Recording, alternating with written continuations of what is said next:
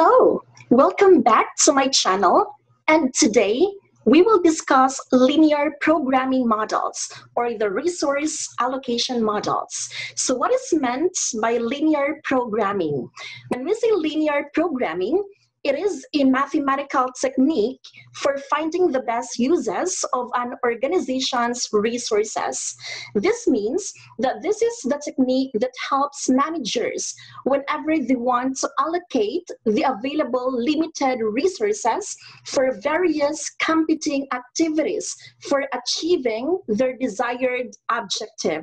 We need to understand that every business organization has two objectives. First is to maximize the profits, and second is to minimize the cost. Okay?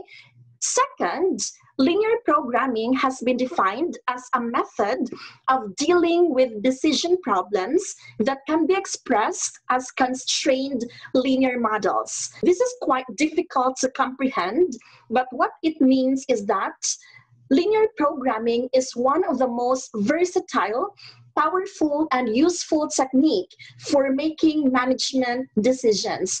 And as a decision-making tool, it has demonstrated its value in various fields. It can be applied in production, where you are trying to maximize your profits and at the same time minimize the cost of your raw materials. It can also be applied in finance, in marketing, in research and development, and even in personal management aspects.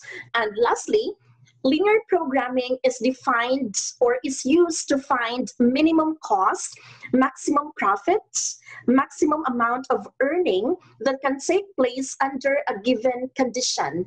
Now, we know for a fact that the objective of each business enterprise, like I said earlier, is to make a profit, right?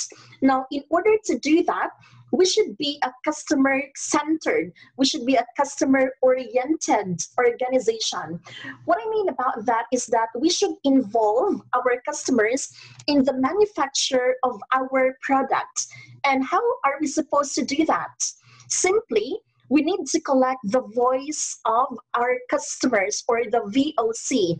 The voice of our customers may include customers' inquiries, customer complaints, customer suggestions, etc.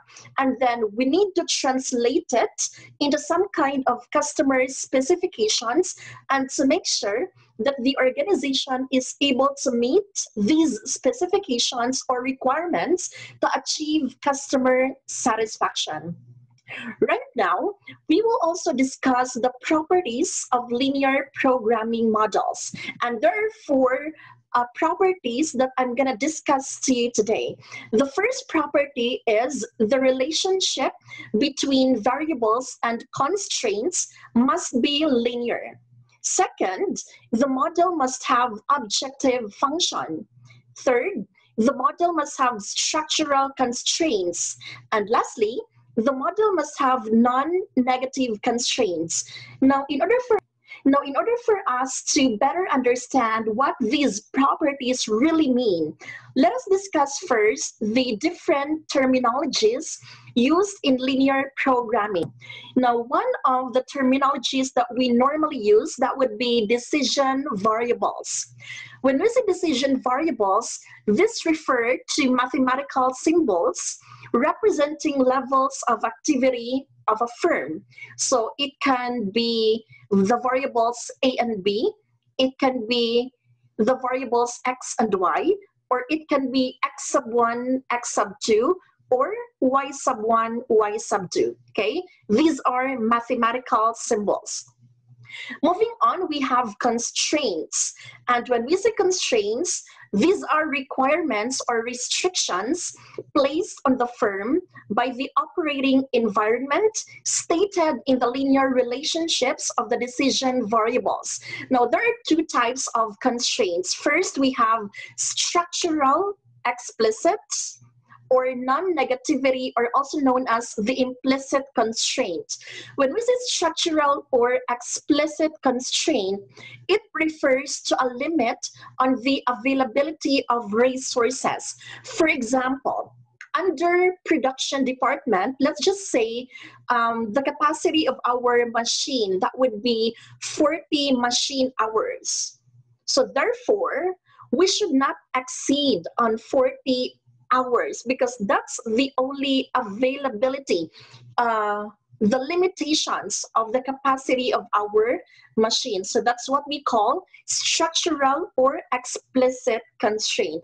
And when we say non-negativity, it restricts or variables to 0 or positive. So for non-negativity, the numbers or the quantities should not be in negative form.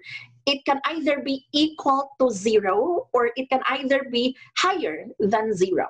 But we will discuss this one further in order for us to better understand what really structural or non-negativity constraints are. Another terms that we normally use in linear programming, that would be the objective function. Objective function is a linear mathematical relationship describing an objective of the firm in terms of decision variables. In linear programming, we are normally faced with two decisions. It's either we maximize the profit or we minimize the cost. So that's normally the objectives of the firm.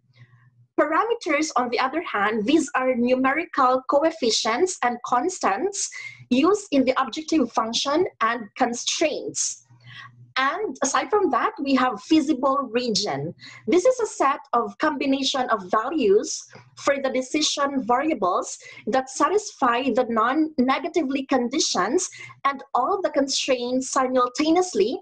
That is the allowable decisions. Now, as you can see on the figure presented at the left portion, you have their feasible region. So that is where it is located. And aside from that, we have two lines intersecting each other. So below that line or below that those lines, the boundary, that would be our physical region. And we also have what we call extreme point. Extreme point is the corner of the feasible region. If a linear programming problem has a solution, then there is always at least one extreme point solution, okay? And optimal solution, this is a combination of decision variable amounts that yield the best possible value of the objective function and satisfy all the constraints. So as long as it satisfies all the constraints, then we have what we call optimal solution. And when we say multiple optimal solution, the condition in which a linear programming has more than one optimal solution. And if we say infeasibility, this is the case where there is no feasible solution which satisfies all constraints, or there are no points that satisfy all constraints. So if there is something that has been not followed, or if there is something that is not being satisfied, then we call that one as infeasibility. When I say not being satisfied, I'm referring to the constraints, okay? We also have what we call redundancy. Redundancy is a constraint which does not affect the feasible region. As you can see on the presented figure, you have their redundant constraint, okay? That is presented in some sort of a vertical line. And as you can notice, it does not affect our physical or feasible region. And when we say unbounded, this is the condition when the objective function of a linear programming problem can be infinitely large without violating any of our constraints. As you can see, our feasible region is very infinitely large, okay? And now, in order for us to better understand these terminologies of linear programming, let's have an example. So our example states a company manufactures two products. We have product X and product Y, which require the following resources. The resources are the capacities of machines. So in this particular example, we have three machineries. We have machine 1, machine 2, and machine 3. The available capacities are 50, 25, and 15 hours, respectively, in the planning period. Your product X requires 1 hour of machine 2 and 1 hour of machine 3. And your product Y requires 2 hours of machine 1, 2 hours of machine 2, and 1 hour of machine 3. And the profit contribution of X and Y products are $5 and $4 respectively. Now, since we are presented with these data or pieces of information, we have technically collected our data already. And once we are done with data collection, what we need to do next is to analyze our data.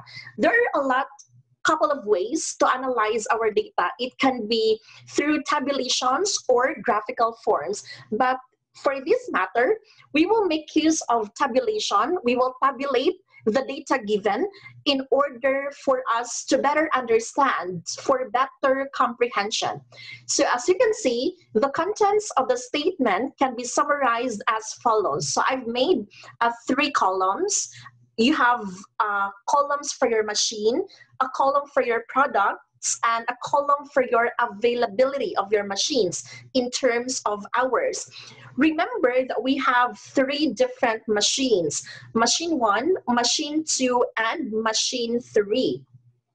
And also, you have 2 different products. You have product X and product Y. And the availability of your machines as well. Availability meaning these are the capacities of your 3 different machines. So for machine 1, you have 50 hours, machine 2, 25, and machine 3, you have 15 hours. Now, with respect to product X, remember that your product X does not need machine 1. It only requires machines 2 and 3. So for machine 2, it requires 1 hour.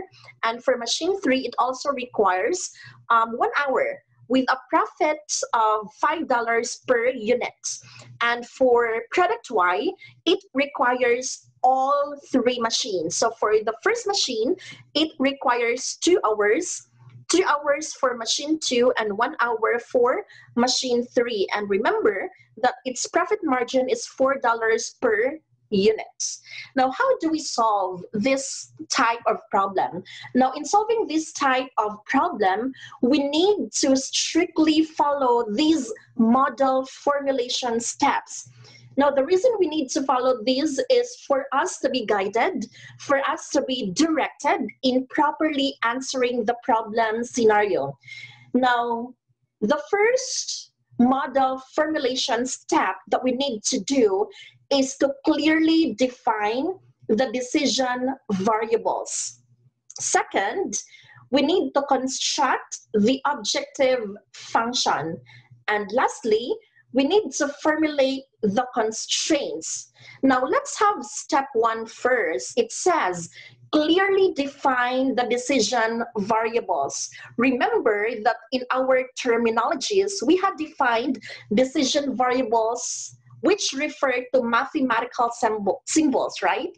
So as you can notice here in our problem states a company manufactures 2 products, X and Y. So apparently, our decision variables, that would be product X and product Y, or it can be brand X or brand Y, if you're comfortable using that, okay? Again, our decision variables, that would be product X and product Y. Now, based on our problem, it is already apparent that our 2 decision variables are your product X and Y. After defining our decision variables, the next step we need to do is to construct the objective function. Now, in order to do that, in constructing the objective function, we need to go back first to our tabulation for us to be having a good visual on the information. Now, as you can see, machine capacities are available resources, right? Profit contribution of the products X and Y are also given. We have $5 and $4 respectively. Now, having this information, the question now is, are we now able to formulate the model? Yes, we actually are. But how do we do that? In order to do that, let the company manufactures X units of product X and Y units of product Y, as the profit contribution of products X and Y are $5 and $4 respectively. So it is very clear now that the objective of the problem is to maximize profits, okay? So how do we write that one? So in order to write that one, we may say maximize Z equals 5x plus 4y, where Z refers to your profit per day, where 5 refers to your profits of your product X, and 4 refers to your profit margin to your product Y. Okay? So that's the decision of the company. They need to maximize their profit. So therefore, we are finally done with step number 2. And after constructing the objective function, the last step that we need to do is to formulate the constraints. Now, how do we do that? In doing that, let's move on first, or let's go back rather, to our tabulation for a better visual. Now, in order to formulate the constraints, again, as defined earlier, constraints refer to the requirements or restrictions placed on the firm by the operating environment stated in the linear relationships of the decision variables. And so going back, we need to consider the utilization of our machine hours. So how many machines do we have again? We have 3. Now, as you can see, each machine has its corresponding capacity. For machine 1, we have a capacity of 50 hours. Machine 2 has 25 hours. And finally, machine 3 has 15 hours. This being considered, the utilization of machine hours by product X and product Y should not exceed the available capacity. So our linear structural constraint, that should be this one. So this is how it looks like, okay? So we have to create 3 linear structural constraints. Why 3? Because we have 3 machines. So with respect to machine 1, so our first linear structural constraint, that would be 0x plus 2y less than or equal to 50. Because if we try to go back to our tabulation as to how we come up with those numbers and constants, okay, going back, there.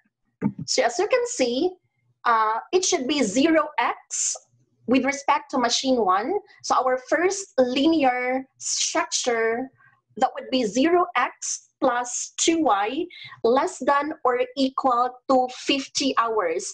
Why did we use an inequality of less than or equal to 50 hours? Remember, the reason is because we are trying to maximize the profit.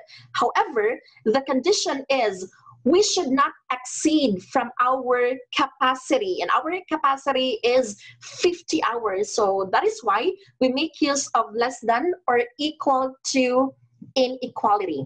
And our second linear structural constraint, that would be 1x plus 2y less than or equal to 25. And lastly, for machine 3, our linear structural constraint, that would be 1x plus 1y less than or equal to 15. Now that we have formulated our constraint, so what's next? Well, actually, we're not done yet. We are not done yet because we also need to consider that the company may decide either to stop the production of products X and Y, or they may also decide to manufacture any amount of products X and Y. So remember, supposing you are the company and you are trying to decide not to produce any amount of product. That means to say that there is no production. So the quantity of your products, that would be equal to 0. On the other hand, if you decide to produce or manufacture any amount of products X and Y, so therefore the quantity of your products would be greater than 0. So that is now non-negativity constraint comes in. So our non-negativity constraint should be written as X is greater than or equal to 0. Y is greater than or equal to 0, or it can be also written as X and Y greater than or equal to 0, or it can be both X and Y are greater than or equal to 0. Now, as you can see, as the problem has got objective function, structural constraints and non-negativity constraints, and there existing a linear relationship between the variables and the constraints in the form of inequalities, the problem then satisfies the properties of the linear programming problem.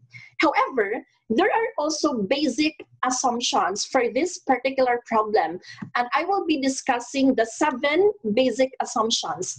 Now, the first assumption that we have, it is assumed that the decision maker here is completely certain. When we say completely certain, he or she is in deterministic condition regarding all aspects of the situation.